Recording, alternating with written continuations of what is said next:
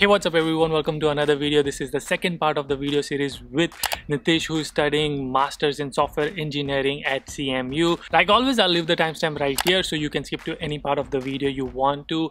In this video we talk about the coursework itself, what is like studying in software engineering, what kind of classes do you have to take, assignments, programming, quiz, projects, etc. In the next part we talk about how we got internship at SAP and a lot more fun stuff in the next part. Nitish, if you're watching this, thank you so much for doing this. It means a lot to me and our Yudi squad community.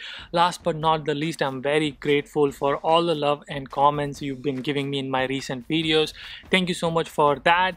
And if you haven't subscribed, please consider subscribing. Now I will let you enjoy the video. Let's do a quick round of well, currently I'm in Pittsburgh and I'm at CMU doing my master's in software engineering.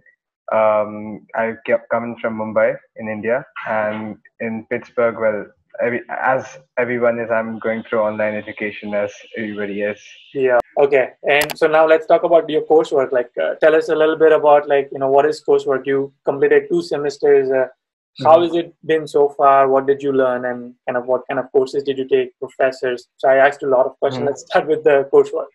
Yeah, so the coursework is pretty interesting. So the course, so it tries to bring on people who already know how to code and try to make them good software engineers. So what do you mean good software engineers? By that they mean they need to know stuff like requirements gathering. So how do you understand and clarify requirements properly? So we had this one course wholly based on requirements in the first semester. What?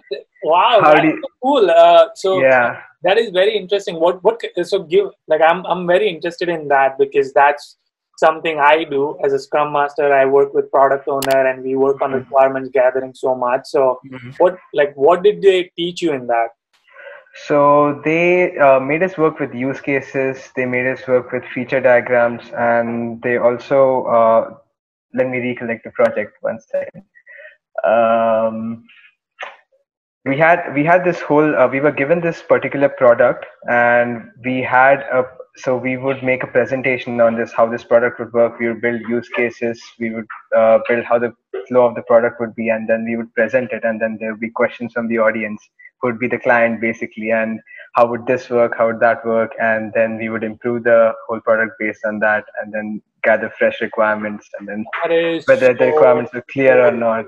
Yeah. But and that requirement gathering is based on software engineer, or is it based on business side? Based on software engineer, definitely on software engineer. So how would you interpret each requirement? Did you interpret it properly? Did you assume certain things, or did you not? Or what wrong assumptions did you make? Where is it right to assume? Where is it wrong to assume something? So this product you had, I'm assuming your professor came up with that product. Yeah. So if you have questions about requirement, would you go to the professor to get the cleared out, or like how did that work?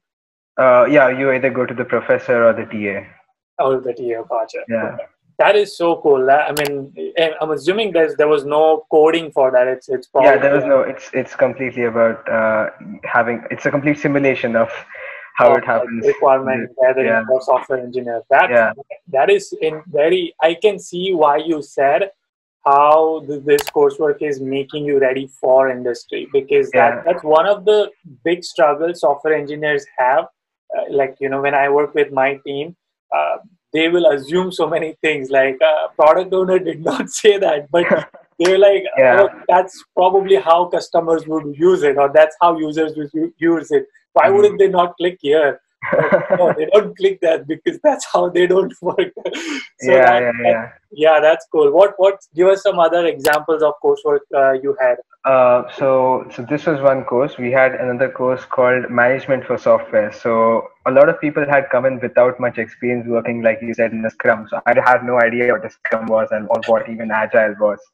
So there's a course called Management for Software Developers. So they teach you, they actually do a complete simulation of how a Scrum works. One person would be Scrum Master, and there'll be requirements. You split them, then you draw this product map wherein you split it into tasks and like user stories. User story, yeah. Sorry, user stories, and you put it on a Kanban. That's my job. So We can talk about this. Yeah, yeah. Yeah, so you put it on, you move things from in development or something is Code stuck, and review, there's testing. code review, and then you move it through stages. Yeah. And so they used to make us do all these interesting activities, and they used to give us a feel of how it is actually working in that sort of environment, how we plan things. And Did you actually develop something, or was it just all simulation? no, we didn't develop. It's just all simulation. So there was also this: how would you allot time to each sort of user story? So there are methods on how to do it. There's something called MoSoCoW method of allotting time to each user story. Yes, How would I you know do it? that. Yeah. So one of our professors came up with that, who was teaching us.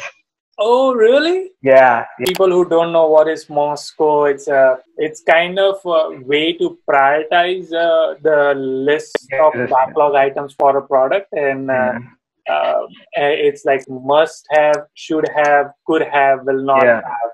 So it's very easy for product owners or product managers to remove something like, no, this is, for example, if I want to develop an app and I want a video conferencing, but that's like, no, that will not have that because we don't need that. Or must have is that there should be a chatting feature, so that is must have. So that's kind of what we are talking about. Sorry for people, I'm just giving context for people because they will be like, what the heck are they talking about?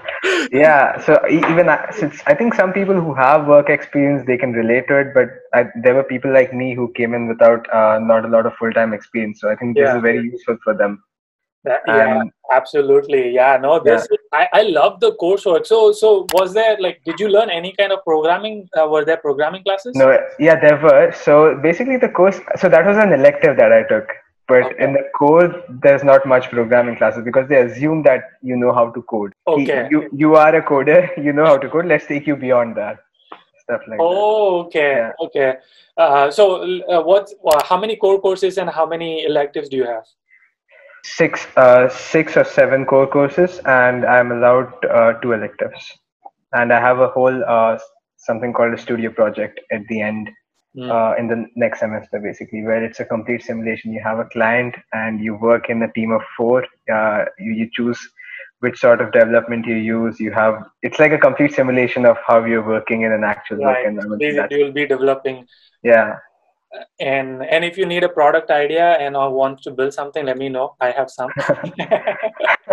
Yeah, but I think it's mostly based on. So other departments, like say the CMU robotics department, has a product which they wanted to have built. So they come up to us and they're like, here's a studio project for you. Or some other department needs something, so they come to us and they're like, you can do this as a studio project.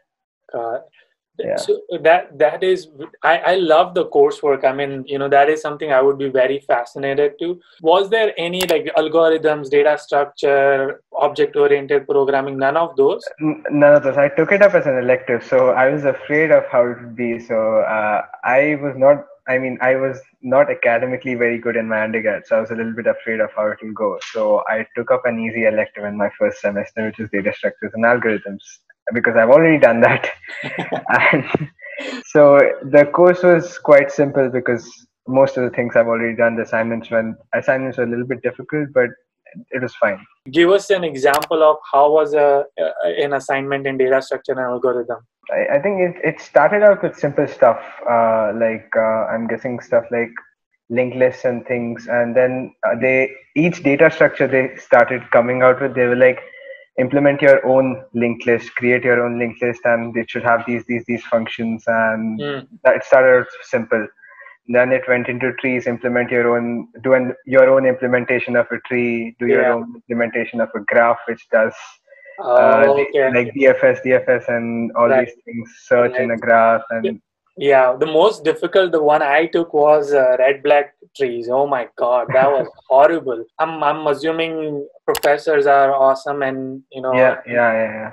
I'll tell you an interesting fact actually. You know Dijkstra's algorithm, right? Yeah. So the professor who taught me one of the courses, his advisor was Dijkstra's advisor. So he's like that is so cool. Yeah, we went in class like, whoa. So this guy was Dijkstra's basically next to next generation. Like, wow. Yeah. Wow. Most of the professors have their own office hours, and there's usually never a crowd or a line sort of people waiting for. Right. So this, if there's 45 students only, each week you wouldn't expect more than 3 or 4 or 5 students approaching the professor. So Yeah. the Yeah. professor usually ends up giving time to each one. And Nice. professors are actually really helpful. Yeah. Now let's get into the final part where people are waiting for. I'm waiting for because I want to know personally. You had so many job offers. When did you start your internship search? So the whole procedure started when I was in India. So What?